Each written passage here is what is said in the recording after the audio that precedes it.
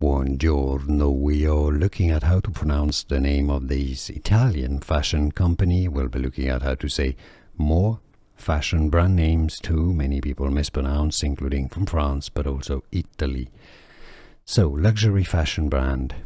Let's break down how you pronounce it. Brunello. Brunello is how the Italians would say it. So you have to insist on the double L. It matters in Italian.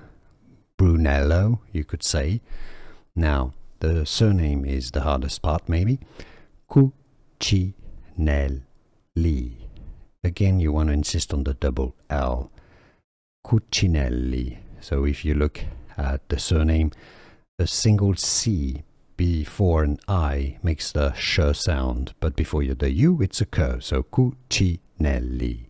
Brunello Cucinelli is how the Italians would say it. So in English, if you cannot pronounce Italian perfectly, just say Brunello Cucinelli.